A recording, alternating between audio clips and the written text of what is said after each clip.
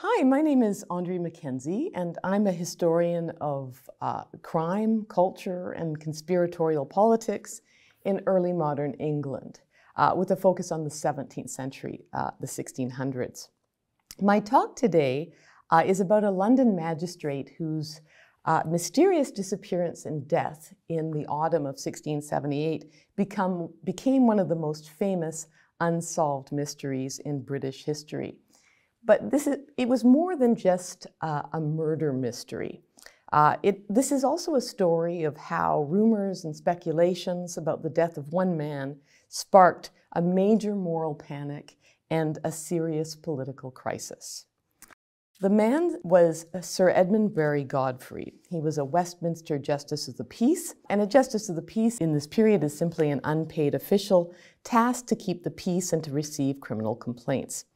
He left his home near Charing Cross on the morning of Saturday, the 12th of October, 1678, and he never came home.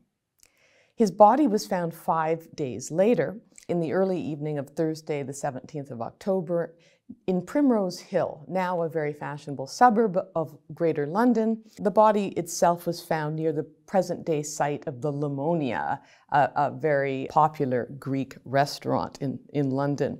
And this was about 5 kilometers away from his home, about 3 miles.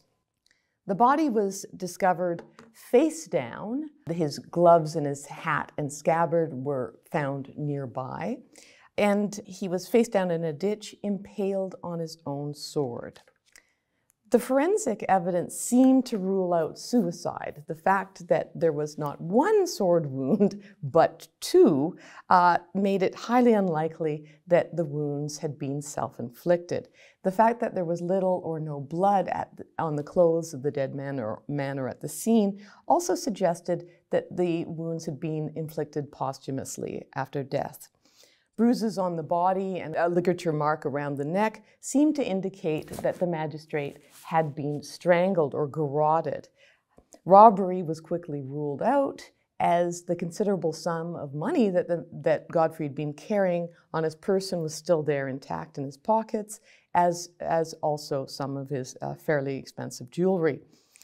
The fact that the dead men's clothes were clean and dry and the surrounding area was muddy and it had just rained, as is almost always the case in London in October then as now, suggested that the murder had taken place elsewhere and the body had been dumped at the scene. The tracks of a cart, a bent grate, and some straw scattered nearby seemed to corroborate that theory. So from the beginning, most contemporaries were convinced that this could not be a suicide, but it seemed rather to be a murder, clumsily staged as suicide. But it also opened up other conspiratorial possibilities. Was it a suicide staged as a murder, or some kind of a more elaborate scenario? For instance, a murder staged as a murder, staged as a suicide. So there's all kinds of possibilities from the beginning that were debated. From the moment of Godfrey's disappearance on the Saturday, speculation ran rife, as did all kinds of rumors, even from the very afternoon of his disappearance. The most prominent of all of these rumors was that Godfrey had been murdered by the papists, that is to say, the pejorative term used by the English Protestant majority to refer to Catholics, implying that Catholics worshipped the Pope rather than God. Within days, the Privy Council had been notified of Godfrey's disappearance, and the wildest speculations circulated widely. The discovery of the body sparked a major moral panic over the dangers of a fictional Catholic conspiracy, the so-called Popish Plot. Godfrey's disappearance and death also helped to detonate what is known as the Exclusion Crisis, a serious and prolonged political and constitutional challenge to the authority of the King, Charles II, and the right of his Catholic brother James, the Duke of York, to succeed him. So the obvious question is, why all this fuss over a 56-year-old bachelor? He was a reasonably prosperous wood and coal merchant and an active and respected, but hardly top-ranking official. The reason, for contemporaries at least, was obvious. Godfrey had several weeks before his death, in his capacity as a magistrate, taken the information, that is to say the sworn deposition, of Titus Oates. This is a man whose name now is a byword for perjury, a scurrilous rogue, a disreputable and unemployed former Anglican clergyman who claimed to have feigned a conversion to Catholicism in order to infiltrate Catholic ranks, enlisting in a Jesuit seminary, supposedly to uncover a damnable plot against the Protestant religion, the Church of England, and King Charles II. The specific charges that Titus Oates alleged were highly implausible. Charles II was a monarch who personally favored toleration and whose sympathy for Catholics was only too well known and indeed somewhat criticized. Other accusations made by Titus Oates, such as the claim that all English Catholics of any socioeconomic standing were privy to the plot, and that there was a plan to cut the throats of hundreds of thousands of English Protestants, were also patently ridiculous, at least on their face. So why was it that this plot gained such traction? And this was for two reasons. Unfortunately, there was a very small grain of truth in Oates's informations. The Catholicism of Charles II's brother and heir, James, Duke of York, was an open secret. And the king's own dodgy secret diplomacy with Louis XIV's France was also widely suspected. The Duchess of York's secretary, the zealous Catholic convert Edward Coleman, had been soliciting money and other aid from papal and foreign agents to help with his tolerationist projects in England, essentially colluding with foreign governments attempting to bribe the English Parliament to change the laws and also to force a dissolution of what was a very intolerant Cavalier anti-Catholic Parliament. So Coleman, working ostensibly for the Duchess of York, was really seen as working in reality for her husband, the Duke of York, the king's heir. Coleman's correspondence caused great embarrassment for James, James, the Duke of York, who would later, in 1685, become king in his own right, King James II. So we see here on the left, Parliament published the most incriminating parts of Coleman's correspondence, and here we see a later reissue of that publication after the Glorious Revolution, in which James's complicity is more or less spelled out in the title, The Intrigues of the French King and Others for Extirpating the Protestant Religion, etc., etc. But the French king and others, the implication is other kings are being referred to. So the second proof of the plot, as it were, was the death of Godfrey himself. It was believed by many Godfrey's murder was the result of his initial investigation of the plot and an attempt on the part of Catholics to suppress that investigation and to stifle the plot and all of the evidence against the Jesuits and others. An interesting fact of this very interesting case was the fact that Godfrey happened to be a friend of Edward Coleman. And this is already taking us into a very convoluted story. Edward Coleman had in fact met secretly with Godfrey shortly before Godfrey's disappearance and death. Evidence would emerge that Godfrey had gone to warn his friend about the charges that Titus Oates had brought forward and the threat that it posed to Coleman's master, the Duke of York. But in the view of contemporaries at least, the fact that Godfrey had met his death so soon after receiving Titus Oates's evidence was seen, was could not be seen as a coincidence. And of course, we all know today that there are no coincidences in conspiracy theories, and we're soon really zooming towards a deeply conspiratorial age. So thus Godfrey's death proved the reality of the Popish Plot, with ultimately tragic consequences for the scores of English and Irish Catholics whose judicial murders can be linked either directly or indirectly to Titus Oates's false accusations. And other witnesses too would come forward, as we'll see. In his sermon at Godfrey's funeral on the 31st of October, 1678, the Anglican clergyman William Lloyd whipped his auditors up into a frenzy of anti-papist enthusiasm and hatred by asking and answering the question of cui bono, who benefits, that quintessentially conspiratorial question. According to Lloyd, the wicked men who had benefited from Godfrey's death were clearly the Jesuits, who held it lawful, quote, to kill men that would prejudice them or their religion. Common sense obligations were swept away in a groundswell of emotions. Forgotten was the fact that Godfrey was known to be tolerant towards Catholics and on friendly terms with many of them, including Colman.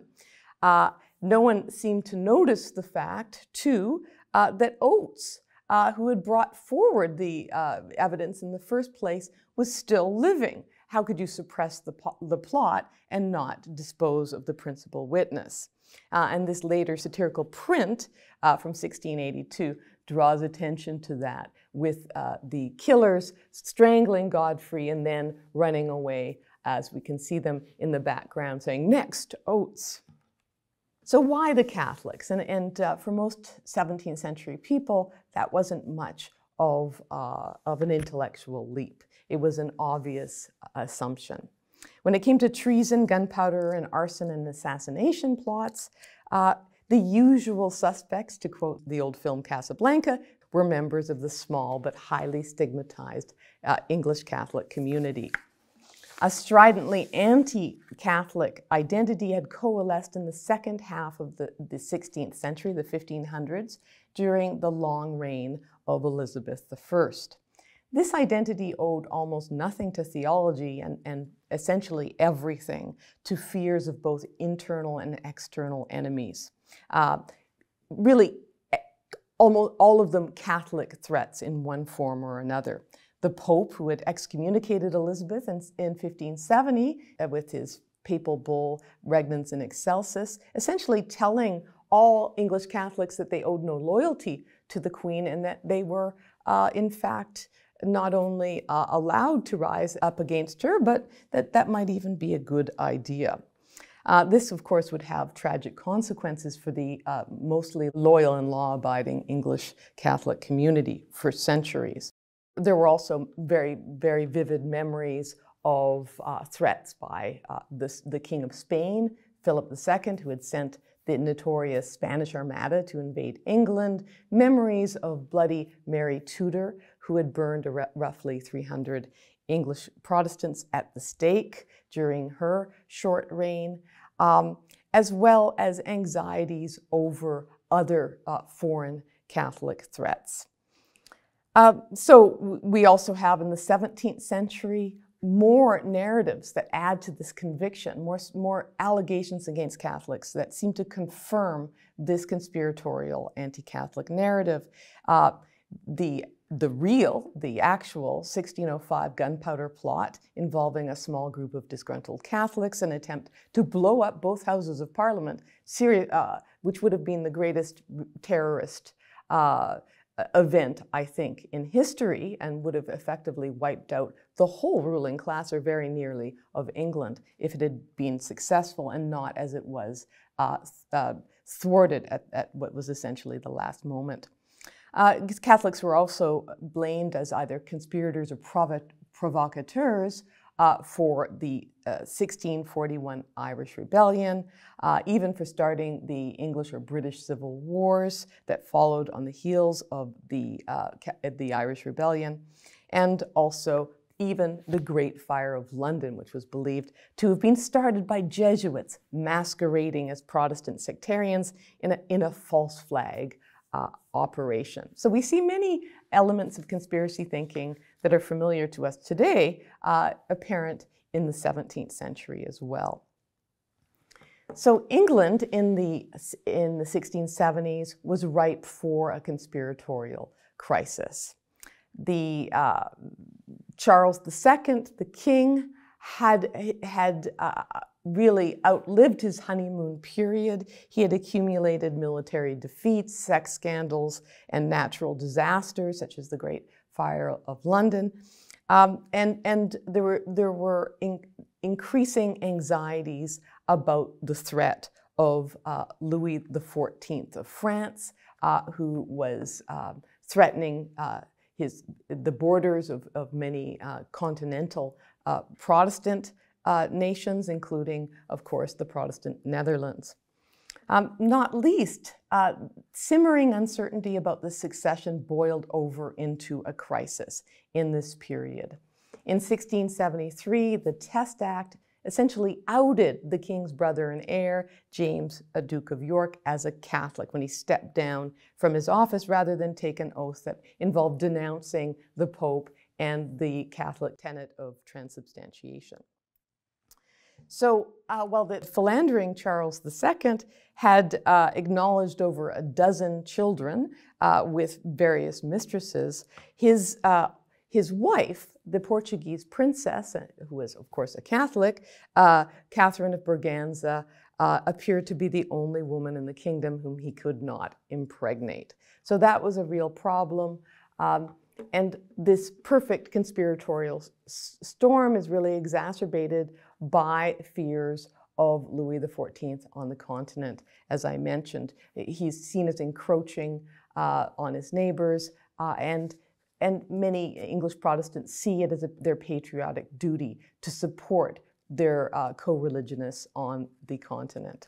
And also this anti-Catholicism is really linked to a sense that Catholicism was a fit with arbitrary and absolutist rule, that it was a threat, an existential threat to English liberties, the rule of law, and institutions like Parliament.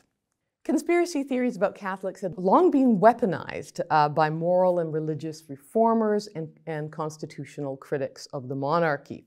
So Puritans, parliamentarians during the Civil War, and members of the political opposition who would, after 1680, be termed Whigs.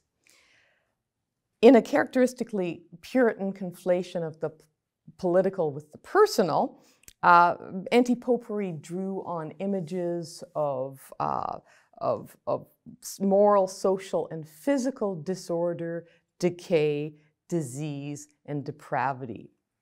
The late Stuart kings were accused of secretly tending to Catholicism and arbitrary government, and indeed, as I mentioned, those things were seen as inextricably linked. But they were also seen as being riddled with vice and sexually transmitted disease. This may well have been literally true, according to the French ambassador, who gleefully reported in 1674 that Charles had given his French Catholic mistress, the Duchess of Portsmouth, Louise du Querouaille, chaux de pisse, which means gonorrhea. It's interesting to note that after this time, 1674, Charles has no more children, either with the Duchess of Portsmouth or with any other of his mistresses, which may well be evidence of the truth of that particular report. One particularly misogynistic conspiracy theory current in the 1670s was that Charles II's queen, Catherine of Braganza, had been deliberately chosen as a bride for him because it had been known in advance by the then Lord Chancellor, the Earl of Clarendon, that she was infertile, so that to increase the chances of his own grandchildren who were descended from his the daughter of the Earl of Clarendon's was married to the Duke of York. So the story is that Catherine of Braganza was plagued by a continual flux of blood in her secret parts. And that, of course, is a quote. So we see that anti-popery was more than just the pornography of the Puritans, as Richard Hofstadter famously described it in his essay on the paranoid style in American politics. It was also a powerful agent of desacralization, corrosive of monarchical authority. It was a way to undermine the sacredness, the sanctity of the crown.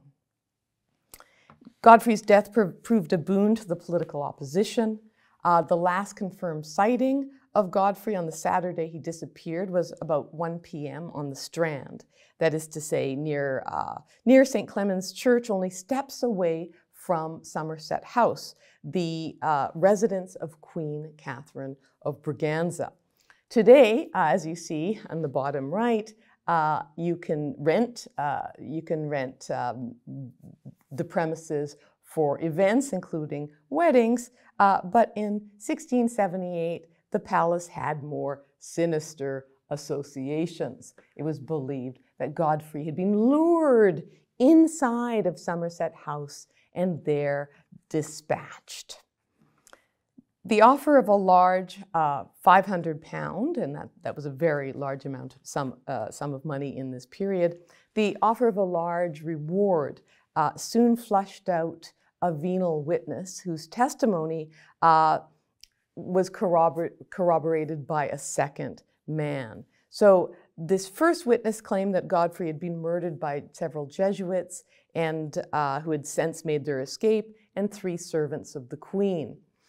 So the second witness comes up with a story that roughly corroborates this, although there are significant differences, and also the fact that he clearly gave this, this confession under duress and later retracted it several times, finally retracting it definitively in 1686 and being charged with perjury. But none of this would save the 3 hapless men, the innocent men who were ultimately executed for Godfrey's murder: Robert Greene, Lawrence Hill, and Henry Barry in 1679. Just as in modern times, the theory of a lone shooter, for instance, in the person of the obscure misfit Lee Harvey Oswald, seems woefully incommensurate with the scale of the emotion unleashed by JFK's assassination in 1963. So too, the execution of 3 completely ordinary working men seemed to contemporaries anticlimactic and deeply unsatisfying. It didn't fit the degree of emotion that was appropriate to Godfrey's disappearance and death. So in both cases, in the case of Kennedy's assassination and Godfrey's murder, conspiracy theories of appropriate grandiosity soon filled the void. The fact that the 3 men, Greene, Barry, and Hill, had resolutely maintained their innocence fed not so much suspicions that they'd been wrongly executed as a conviction that the true masterminds of the crime remained at large, still pulling the strings in the background. Who were they? So the conspiracy had been only partially unmasked. It went deeper. How do you get to those people? In the political crisis that unfolded, rumors and fake news abounded, shaping not only public opinion, but even directing the parliamentary investigation into Godfrey's death. The committee investigating Godfrey's death followed wild second and third-hand stories, such as rumors that the Queen and her ladies-in-waiting had stored the corpse in the Palace of Somerset House and danced around it as it lay there. The fact that white wax droplets had been found on the dead man's clothes was seen as additional proof. Only priests or servants of high-ranking aristocrats used expensive white beeswax candles rather than the more affordable tallow or animal fat candles. that were more common to other households. The Popish Plot, and here we see the death of Godfrey was long designed before it was done. This is a manuscript thrown. These were seditious manuscripts often thrown in public places and passed around, surreptitiously attacking the Queen and others about Godfrey's death. So we see here an illustration of the ladies-in-waiting dancing around the corpse. So the Popish Plot created a climate in which things that had only been speculated before, behind closed doors and in the dark, smoky rooms of taverns and coffee houses, were now dragged out into the light. The heir to the throne, the king's brother, James, Duke of York, was attacked in Parliament not only for supposedly attempting to thwart the investigation of the plot, but also for having started the Great Fire of London, for being an arsonist.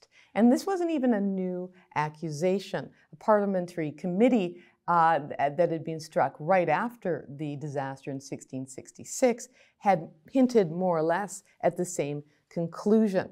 This, of course, was false. This was pure calumny.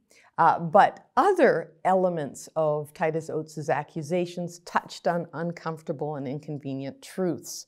For instance, James was not only a Catholic, but a fact that Oates himself did not know, but was something that was indeed a very compromising secret. He had hosted a consult of Jesuits, that is to say, a Jesuit meeting in his own palace of St. James the previous spring, April 1678. He, of course, was privy to secret negotiations with France and other secret agents. During the political crisis that follows Godfrey's death, James is exiled and very nearly excluded from the succession. So the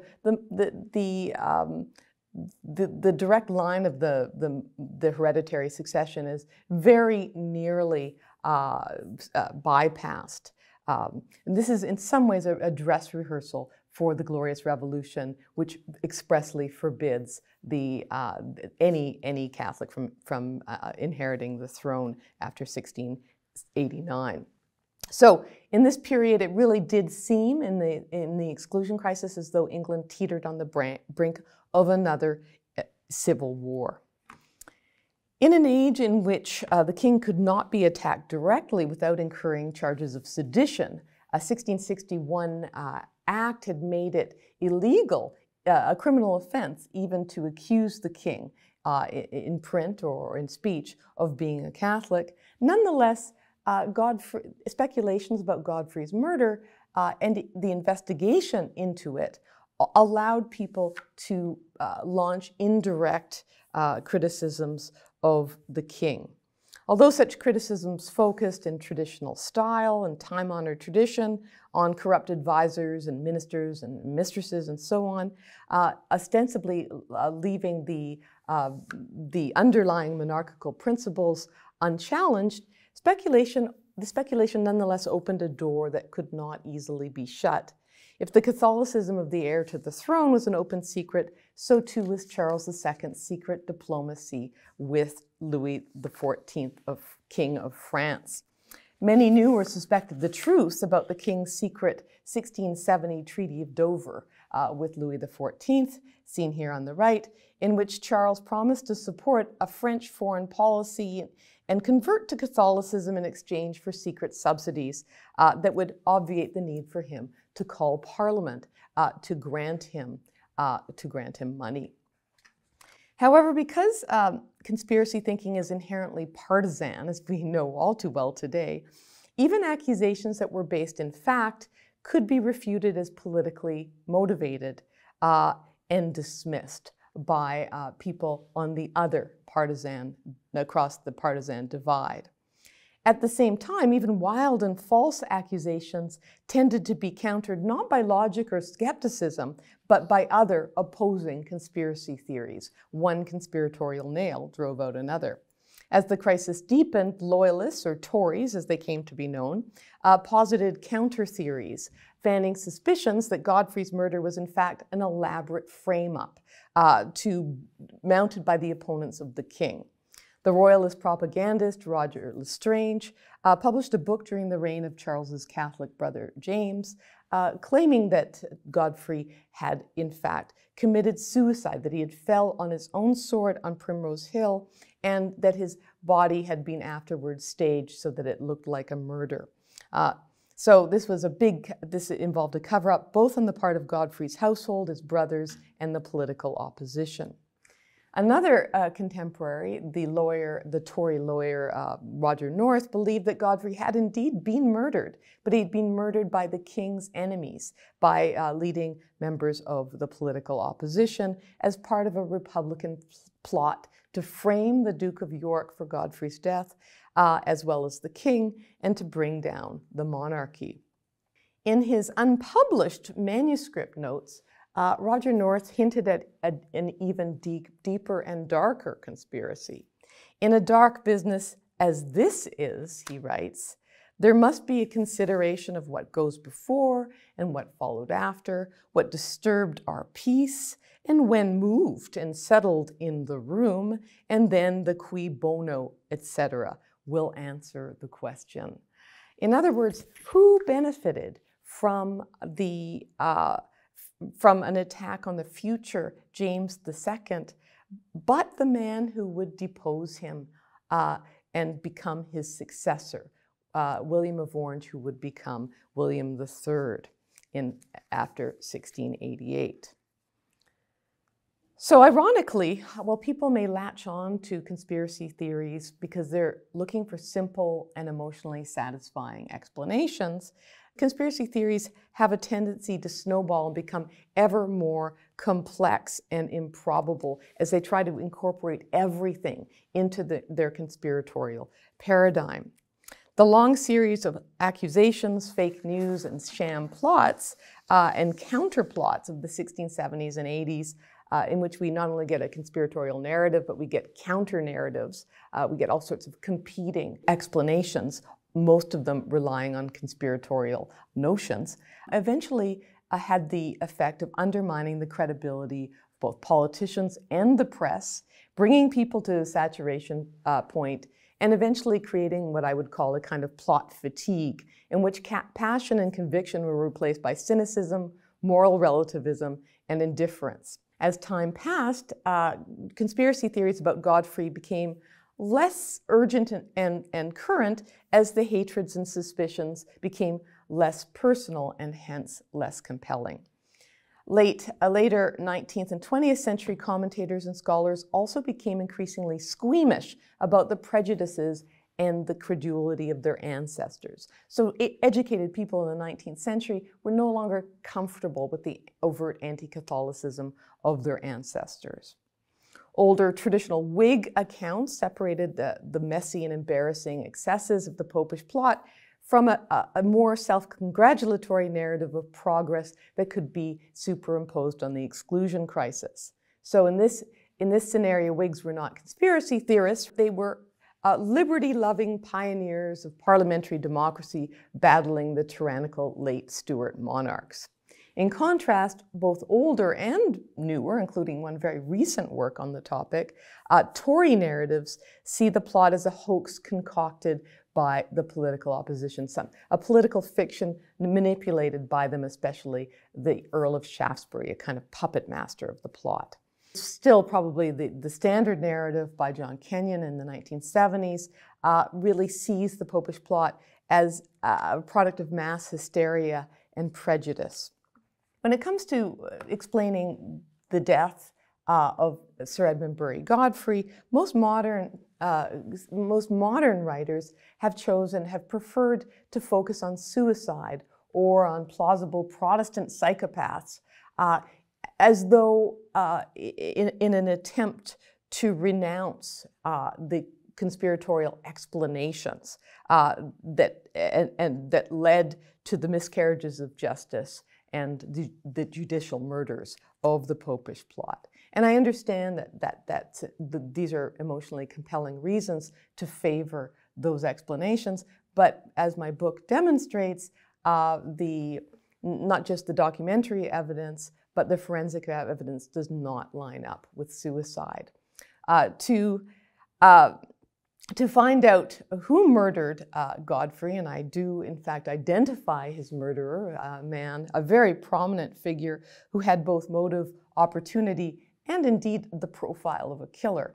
You will need to read the book, which came out late in 2022. But even more importantly than unraveling this mystery, this book is about demonstrating how and why it was that contemporaries genuinely believed that Godfrey was murdered, and in fact had good reasons to be suspicious of standard narratives and even of the government. So as scholars in the last few years have increasingly appreciated, we no longer have the luxury to consign conspiracy theories and the persecutions to which they gave rise into a safely bygone age, more irrational, more barbaric, more emotional than our own. We know that this can happen in any time or place. Certainly, conspiracy theories in the 1670s and 80s in England were not consigned to the lunatic fringe. They were at the very center of mainstream politics. Not only that, but the suspicions and distrust they engendered served as self-fulfilling prophecies. In other words, conspiracy theories begat real conspiracies. If you believe that invisible or partly invisible enemies conspiring against you would stop at nothing to destroy you, that erodes your own inhibitions towards law-breaking and even violence in turn. So it's an erosion of civility and an erosion of inhibitions against taking drastic and illegal and often violent action. In my recent book, I've uncovered evidence that suggests that many close to Godfrey knew more about the case than they were willing or able to say. Many of them were afraid of speaking out openly about their suspicions. Some of these suspicions were voiced in taverns, some in manuscript documents and newsletters, some I've managed to put together both from print and manuscript sources meant never to be shared, including some things that were effectively in cipher or in shorthand. So many credible witnesses reported that Godfrey had confided to them that he was master of a dangerous secret that would prove fatal to him, and that he feared that he would become the first martyr of the plot. He told several close friends that he had been warned that he'd be knocked in the head, that he'd been upbraided and threatened by two great men. It was widely believed that one of those men was the Duke of York and that the other was the king's principal minister, the Earl of Danby. And indeed, several reputable witnesses claimed that they had seen Godfrey that last Saturday morning and afternoon at the Cockpit, the residence of the Lord Treasurer, who was effectively the Prime Minister, the Earl of Danby. The two supposedly exchanged heated words, and while Godfrey had been seen entering Danby's house, nobody saw him leave. So William Lloyd, who was at the time of this correspondence, the Bishop of Bangor and later became Bishop of Worcester, was approached by the Tory propagandist Roger Lestrange in 1686. This is during the reign of the Catholic James II, and James had given Roger Lestrange carte blanche. He had encouraged him to open a new investigation into Godfrey's death. So Lestrange contacted Lloyd because Lloyd was known to have been not just the curate of Godfrey's parish, and you may recall he had delivered the funeral sermon for Godfrey as well, but he was a personal friend of the dead man, and who he had also interviewed many people suspected of being involved in Godfrey's death during the investigation, and also had been in contact with Godfrey's household, his servants and his brothers. Roger Lestrange later writes up some of this correspondence in his book on Godfrey's death, but in fact, I've managed to decipher some of all of Lloyd's shorthand correspondence with Lestrange, which survives in the Gloucestershire Record Office, and the documents you see here are draft shorthand letters that were essentially written by Lloyd partly as a kind of a cipher. And those letters, although cited liberally by Lestrange, are often cited out of context and to give a different meaning to the actual words that intended by Lloyd. So we see here really new insight that the correspondent sheds interesting new light on what people close to Godfrey really believed about his murder. And Lloyd remained convinced, despite all of Lestrange's heavy-handed arguments and browbeating, that his friend had indeed been murdered by Papists. This is based both on what he had witnessed himself and what he had heard from Godfrey's household. Godfrey's maid reported that her master had received a mysterious letter the night before his disappearance, presumably summoning him to some sort of a meeting. His housekeeper claimed that Godfrey had spent the evening frantically burning papers. His household and friends clearly believed he had gone to a meeting with some great man, either possibly the Earl of Danby, but more likely a high-ranking servant of the Duke of York on that last fatal Saturday afternoon. The fact that Godfrey's pocketbook, in which he kept notes of his examinations, that it was missing from his body had aroused suspicions from the first. There were even some reports that Edward Coleman, the Duke of York's servant, effectively, had delivered a confession to Godfrey shortly before Coleman had been committed to prison, and that it was an attempt to get rid of this that had been one of the motivations for Godfrey's murder. Lloyd suggests that Godfrey was murdered both because of the horrible secrets, and we see here it is, one of the more easily intelligible parts of the shorthand. Lloyd suggests Godfrey was murdered because of the horrible secrets that Coleman had supposedly confided to his friend. And Lloyd is so worried about the explosiveness of these secrets that he insists and he exhorts Lestrange not to further investigate the matter. Not to ravel further into this matter, it will but set people's minds in a ferment, inquiring into that matter of Sir Edmund Godfrey's death, and perhaps it will occasion things to be pursued which will not be for His Majesty's service. And His Majesty's service, His Majesty, of course, is James II. But what needs this cui bono? In other words, he's implying again that Godfrey's death somehow benefited James, and somehow James might have been involved. So what were these secrets? They were secrets serious enough to make Lloyd afraid of the consequences of their exposure. They made him very nervous, as all this interlining and scribbling out and rewriting in the draft indicates. This isn't, of course, the letter ultimately sent to Lestrange. It's a draft, but it does, I think, bear witness to Lloyd's distressed state of mind. Lloyd urges Lestrange to say nothing of his letter. "I would not give you this under my hand, but in confidence of your justice and friendship. For I know an evil man might make evil use of it, and an enemy would use it so that it might do me hurt. But I believe that you are neither of these." So the horrible secrets, what were they? And in my book, I talk a lot about the various kinds of rumors and secrets, and they also involve not just the Duke of York, the Earl of Danby, the Queen, the King, and so on, but they also drew in other people, other prominent figures who, as it turned out, had very compromising secrets to which Godfrey was privy, including the person I believe is the murderer. Many contemporaries, of course, whispered all kinds of secrets about the king. I've mentioned secret Anglo-French diplomacy conducted between Charles and his cousin Louis XIV of France. Certainly the lack of trust in the government was not entirely irrational. There were reasons to suspect the crown.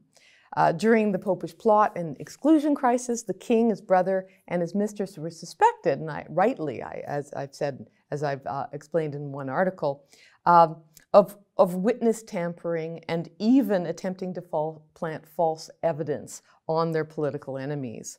When in 1683, the Earl of Essex, jailed in the Tower of London for suspected complicity in a plot against the government, was found dead with his throat slit with a razor, it was whispered that the king and his brother had murdered him, that it wasn't suicide, but in fact murder.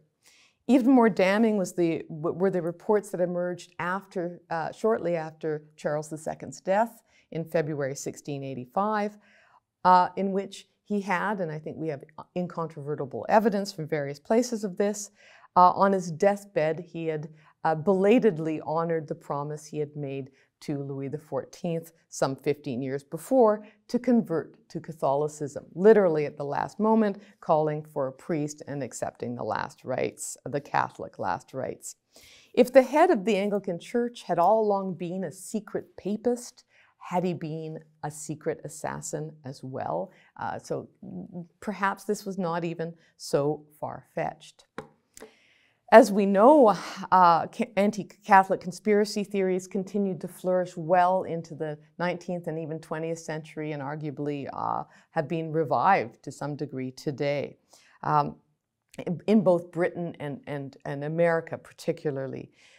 The awful disclosures of Maria Monk was a runaway, semi-pornographic bestseller. It was a supposed first-person expose of a former nun from Montreal, so it's got a Canadian connection too, detailing the secret orgies and murders of illegitimate infants in convents committed by the Catholic clergy.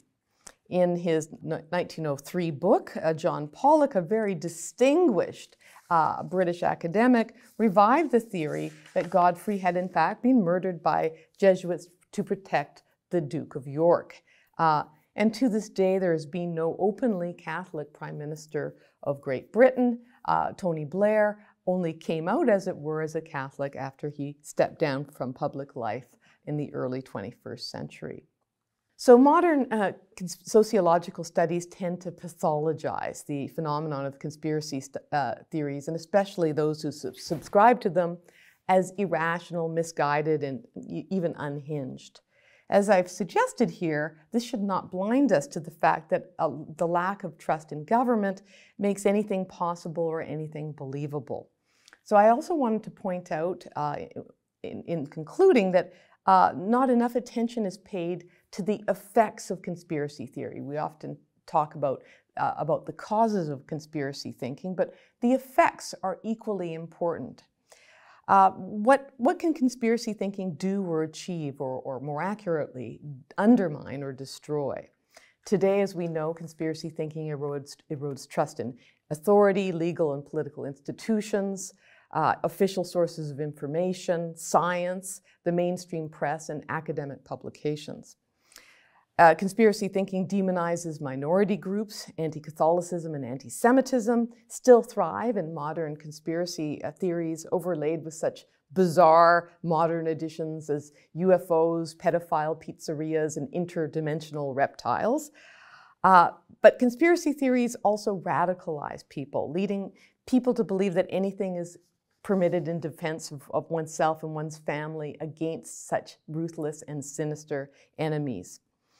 In the 17th century, the Whig opposition probably found a few Catholics to be acceptable collateral damage in their righteous struggle to expose and thwart the covert designs of late Stuart monarchy.